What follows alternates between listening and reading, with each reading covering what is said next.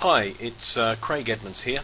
I just wanted to give you a demonstration of a multi-language translation system that we've created for one of our clients.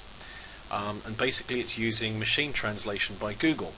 So basically what it means is if the client wants to have multiple lingual website or application online, but doesn't want to have the full expense of having everything translated, well, initially they would get a machine translation done, and then they would get a proofreader to proofread everything. So what I'm going to demonstrate now, though, is the guts of how the translation works. So as you can see in the middle of the screen here, we've got languages supported. So currently we have English, Spanish, German, Italian, French, Russian, Thai, Portuguese and Polish. We could add 10, 20 more languages to this list without any problems. Okay. Now, in this column here it says records. Now, currently the English version of the site has 70 records. That means that's 70 phrases, individual texts or phrases that are being used. And if we just click on that, we can see it'll bring up a list of all the words, all the text that's being used. So login, logged in as, old phone disabled immediately, etc., etc.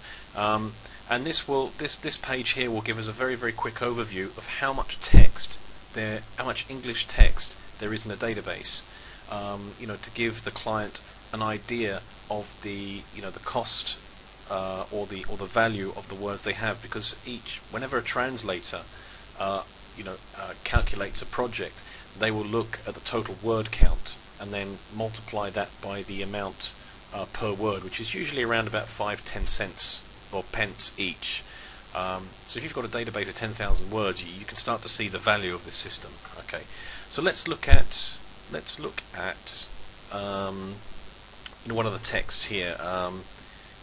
Here are prime examples of how a cell phone theft can affect life. So we're going to click on that, and that page that I've just jumped to here, that's showing me the English text here. So we could go in and we can edit this, we can add more text, take text off, rephrase it, whatever. And the top section here, you can see there's a tick in this column here and a cross. A tick indicates that a translation exists, so obviously English is here. Then we've got Spanish, nothing exists, German, nothing exists. So everywhere there's a cross, we're invited to create a translation. Okay, and I'll show you that in a second. But firstly, we're just going to scroll down a bit. This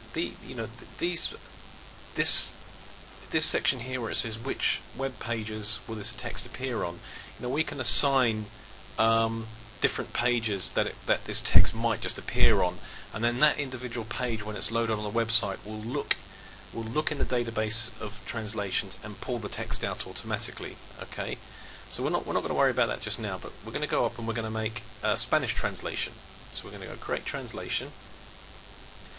Okay, and on here you can see the English text is up top here, and this will be the Spanish text. So if we're invited to either type in some text, okay, or just click on this and do a Google machine translation. So estos son algunos ejemplos de cómo el robo de teléfonos celulares puede afectar su vida. That's a pretty good translation. So we're going to add that. Okay. Now, just a point to note here: you don't necessarily have to speak any of these languages. The idea of this system is so that the client can just log in, create some text, create a very, very quick rough machine translation, and then get a proofreader to correct it. So what that does is that saves a lot of money in terms of having things translated from the source. So we're going to do the German one now. Okay, machine translation. Look, I don't speak any German. It looks okay to me. I mean, a German person will probably look at that and go, it makes no sense. But that's the whole point. We would get a proofreader to have a quick read of that afterwards. So we just do the same for all the other ones as well. Italian. So you can see how easy it is to very, very quickly put together some translations. Okay. So as we can see, it's French. So let's try Russian, because that's quite an odd language. And that's brought in all the Russian text. Again, I don't speak Russian, but that would, that's something that a proofreader would have to look at. Okay, so we just go through and we make all the different translations in the different languages. Okay, do what's this, the Portuguese, and Polish. Okay, great, and there you have it. So that means that that bit of English text, or this bit of English text, is now translated into 1, 2, 3, 4, 5, 6, 7, 8 languages.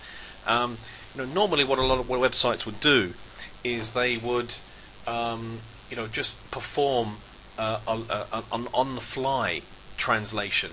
But of course, if you have some words in Spanish that are not being machine translated properly, then you're always going to have the wrong translation. Whereas the way that we're doing it, we're storing the translations in our database, so a proofreader can come along, edit the text, and then that final translation will remain in the client's database.